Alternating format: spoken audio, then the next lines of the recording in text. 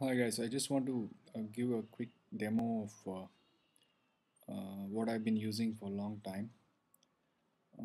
This is like Windows 7 which I installed, and I like the cool feature it has, the drag to left or right and create a comparison.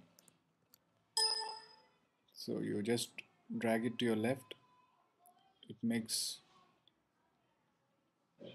sorry, yeah, and, I'll open Internet Explorer and leave it here. Right now I can just compare between these two.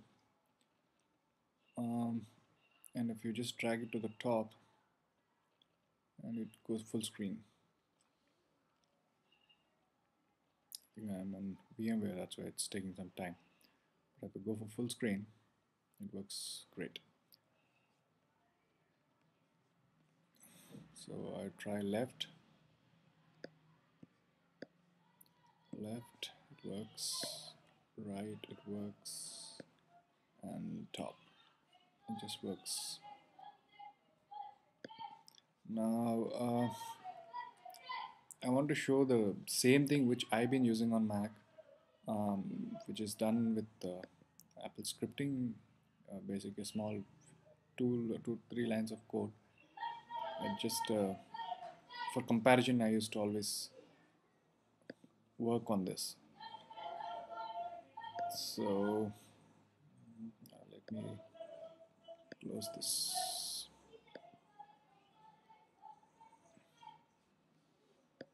You exit full screen and just minimize Windows. Okay, now when I want to use this comparison on Mac, I need to just click here and this, and it arranges it for me.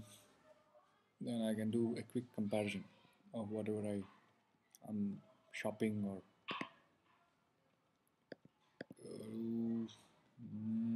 I'll compare between US 40 and US Rebel XIS. So I go for technical specs and I can just compare between two and quit, or maybe just close. So any point of time I want the Safari, it gets it for you, comparison windows of both. But anyway, that any point of time, you just drag to left, right. The Windows 7, that's a very cool feature. It's good that Microsoft had done something really good and very easy to use. And that's it. I want to give you this. Maybe I can open this for to see what the code I used.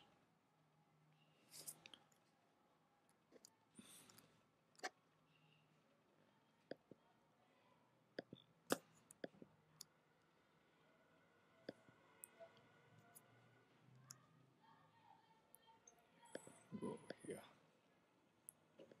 Yeah, you can check this.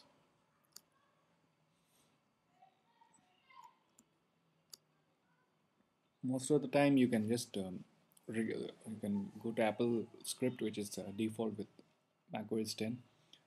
Open that Apple Script and click record and do your task, and then stop and then just play it. It should work most of the time. So I'll give a quick demo how to make a small one. Like you go for new, say record. I want to go for application window. Every time I open an application window, it opens in this size. But I would love to have it in this size. So I'll just remove that. Okay, it's a simple thing. So every time you want to open a Safari, just save this file, save as a application apps window. saved on your desktop.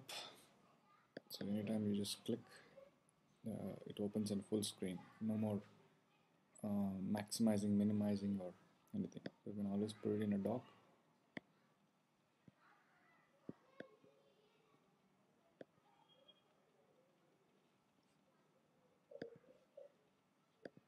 So any these kind of problems, you can always use AppleScript. It's very powerful. For more information, you can go on to Apple website and try learning AppleScript. It's one of the best. It's so powerful. You can automate on your computer, and it's by default free with OS. Thanks. See you. Bye.